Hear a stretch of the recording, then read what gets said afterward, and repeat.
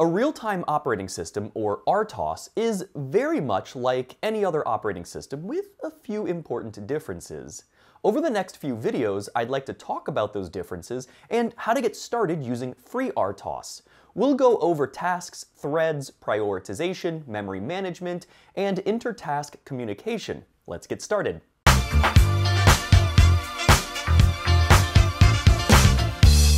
An operating system is a piece of software that runs on a computer or microcontroller that accomplishes a number of important functions.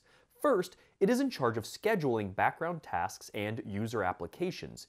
In most operating systems, dozens of background processes are executing at the same time, and you probably have several applications open on your phone or computer right now.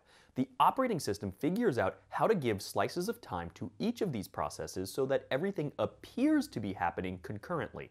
Second, it manages a number of virtual resources like files, libraries, and folders, allowing applications and processes to access them when needed.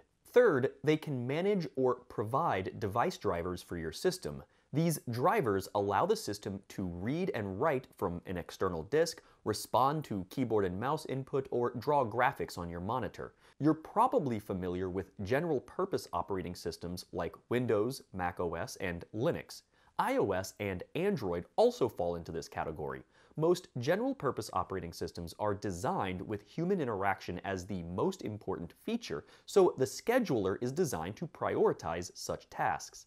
That may mean some timing deadlines can be missed or pushed back, and a little lag in responsiveness, especially if it's not really noticed by a human, is acceptable. Additionally, the scheduler is often non-deterministic, which means we can't know exactly which task will execute when and for how long. If you're making something that requires an OS and strict timing deadlines, like a medical device or engine controller, missing a deadline to, say, fire a spark plug would be catastrophic. This is where a real-time operating system, or RTOS, can save the day. Most RTOSs offer many of the same functions as general-purpose operating systems, but they are designed so that the scheduler can guarantee meeting timing deadlines on the tasks. While some RTOSs might provide high-level device drivers, you'll usually see things intended for microcontrollers, like Wi-Fi and Bluetooth stacks or simple LCD drivers. You can also find bare-bones RTOSs that provide just a scheduler. With these, you'll need to import or write your own file systems and device drivers. Note that while most RTOSs provide methods for meeting timing deadlines, that's not the only reason to use an RTOS in your project.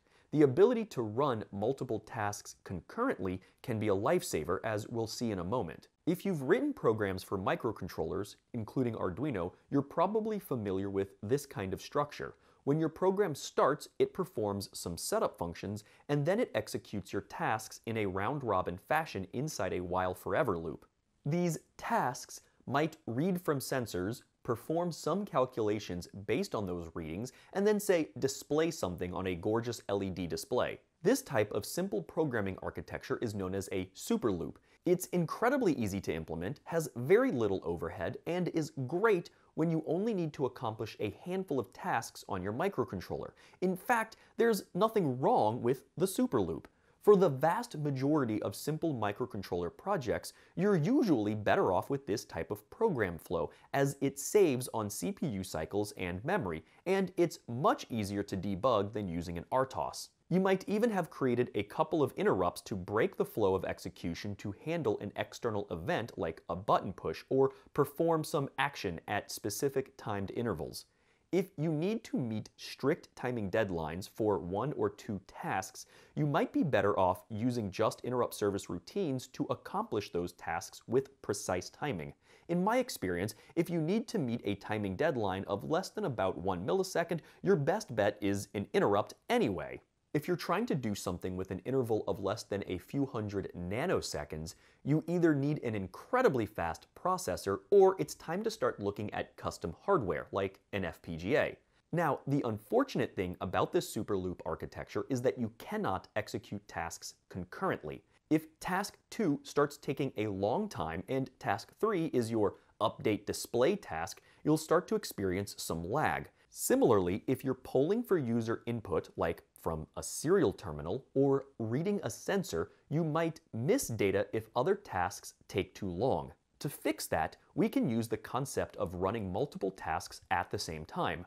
On a multi-core processor, this is actually physically possible. However, since many microcontrollers only have one core, the CPU time needs to be split up among the tasks. We can also give higher priority to some tasks so that they happen sooner or take more CPU time.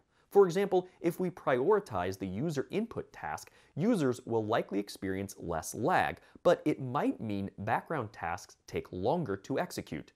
We'll talk more about time slicing and prioritization in a future video. Note the terminology used here. A task is any piece of work we want to get done in code.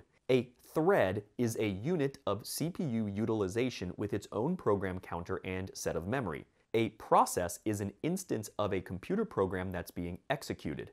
Usually, a process will have one or more threads used to accomplish tasks.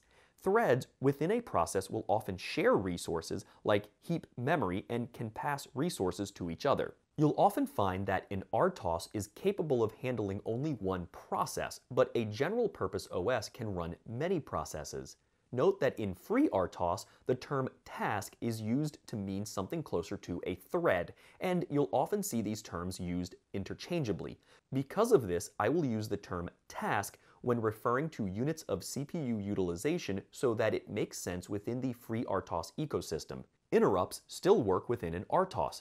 So long as they have a higher priority than any of the tasks, they will stop code execution for all tasks, run your interrupt service routine, and return execution to where it left off. You can have more than one interrupt, but we won't get into handling nested interrupts, which can get nasty. If you're writing code for a simple 8 or 16-bit microcontroller with 2 kilobytes of RAM, you're probably best sticking with the Superloop approach and using the inexpensive controller to do only a handful of tasks. While you can get a simple scheduler to run on such a device, the memory and CPU overhead of switching tasks would not leave you with many resources left for your actual program. People have ported free RTOS to the Arduino Uno. It's definitely a good way to tinker around with it, but I don't know how ultimately useful it is. As you move into more and more powerful microcontrollers, it becomes much more viable to run an RTOS as you've got clock cycles and memory to spare for things like a scheduler. While you can still run a bare metal Superloop on something like an ESP32, I usually find that the whole reason I bought something with that much computing power is to run several concurrent tasks. Which brings me to the ultimate question of, why would you want an RTOS? There are a number of reasons, but the best one that comes to mind is for when you need to do several things concurrently. An ESP32 is capable of handling user input, reading and writing to an SD card, controlling hardware, and crunching numbers all at the same time. The big one for something like this is the wireless stack.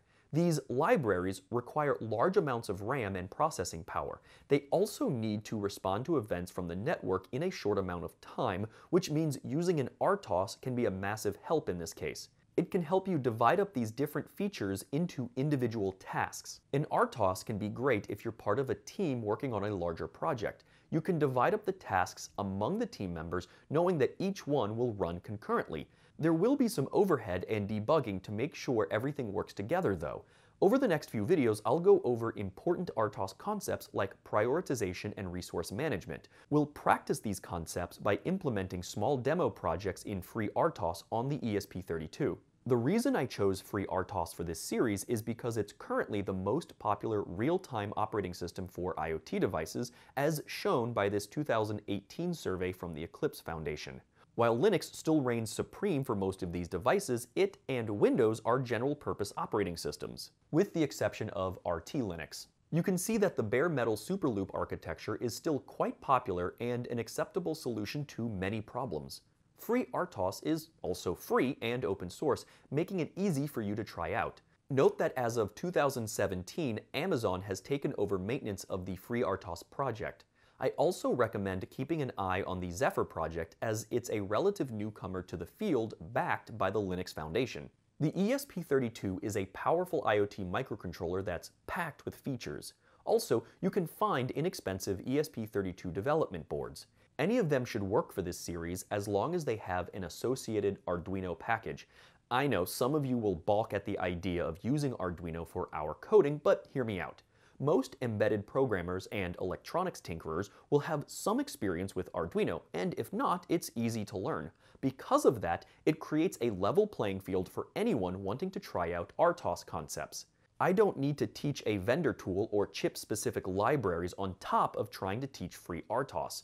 Because the ESP32 runs a modified version of free RTOS out of the box, there is hardly any setup involved in creating tasks in Arduino.